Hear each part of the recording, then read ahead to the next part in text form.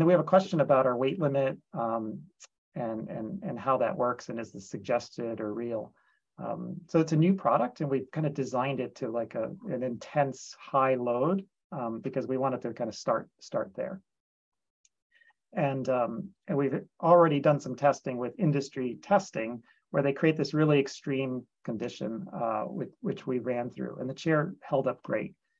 What we're doing for the launch is we're sort of limiting to 275 pounds as a suggested weight limit, because you take into account all the other things about the maximum height and this weight.